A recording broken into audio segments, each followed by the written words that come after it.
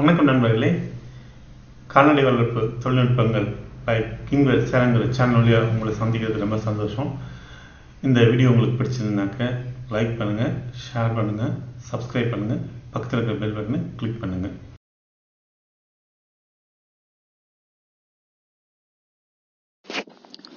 வணக்கம் நண்பர்களே. இன்னைக்கு நம்ம கறவை மாடுகளுக்கு முதலுதவி மூலிகை மருத்துவத்தில் என்ன பண்ணலாம் அப்படிங்கிறத பற்றி பார்க்கலாம். இது கழிச்சலுக்கான முதலுதவி மூலிகை மருத்துவப்படி இன்னைக்கு நம்ம பார்க்கலாம். இந்த கழிச்சல் கண்ட மாடுகளை பார்த்தீங்கன்னா துர்நாற்றத்துடன் சாணம் தண்ணியாக போகணும். ஆசன வாயி பின்னங்கள்லாம் அந்த கழிச்சல் இருக்கிற சாணம் ஒட்டிகிட்டு இருக்கும். அதனால நம்ம கழிச்சல் இருக்கிற மாட்டை நம்ம உடனே கண்டுபிடிச்சிடலாம். ஆனால் இதில் முக்கியம் என்னன்னாக்கா, இந்த கழிச்சல் எதனால் ஏற்படுது? ஒரு சில சமயம் நம்ம மாடுகளில் குடற்புழு அதிகமாக இருந்துச்சாலும் இந்த மாதிரி கழிச்சல் ஏற்படும். நாம் சில சமயம் தீவனத்தை இம்மிடியட்டாக, அதாவது உடனடியாக மாற்றணும்னு வச்சு, ஏற்கனவே அது கொடுத்த தீவனத்தை உடனடியாக மாறுற சமயத்தில் அந்த தீவனம் மாறுதல்னாலையும் கழிச்சல் ஏற்படும். இல்லை சில சமயம் நம்ம தானியங்கள் அதிகமாக கொடுக்குற சமயத்துலையும் இந்த மாதிரி கழிச்சல் ஏற்படும். அதனால குறிப்பா இதனாலதான் கழிச்சல் ஏற்படுது அப்படின்னு தெரிஞ்சதுன்னா அந்த கழிச்சலுக்கு அதுக்கு தெரிய வைத்தியத்தை பார்க்கணும். அப்படி இல்லாம பொதுவா கழிச்சல் இருக்கிறதுக்கு தான் நம்ம இந்த மூலிகை மருத்துவத்தை சொல்றோம்.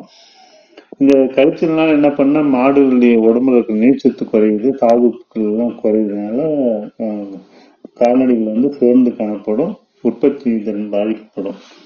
அதனால இதுக்கு என்னென்ன மூலிகை மருத்துவத்துக்கு தேவையான பொருட்கள் அப்படின்னா, ஒரு மாட்டுக்கு தேவையான பொருள் இது சின்ன சீரகம் ஒரு 20 கிராம், வெந்தயம் ஒரு 20 கிராம், மஞ்சள் ஒரு 5 கிராம், கசகசா ஒரு 20 கிராம், மிளகு ஒரு 5 எண்ணிக்கை, பெருங்காயம் ஒரு 5 கிராம்.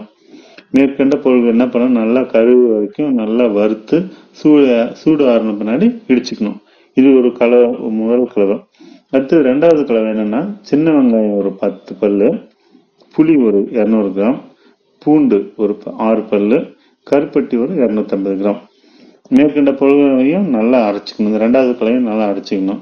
இந்த இரு கலவையும் என்ன பண்ணாக்க கலந்து சிறு சிறு உருண்டைகள் ஆக்கிக்கணும்.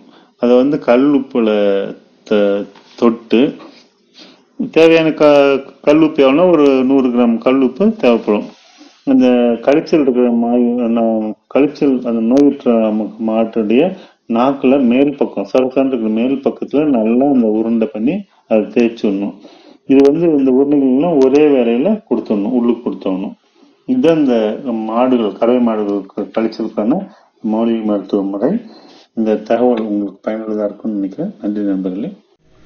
இந்த வீடியோ கீழே உங்களுடைய கருத்துக்களையும் கேள்விகளையும் சந்தேகங்களையும் பதிவிடுங்க. அப்போதான் உங்களுடைய எண்ணங்களை எனக்கு தெரிய வரும். நன்றி.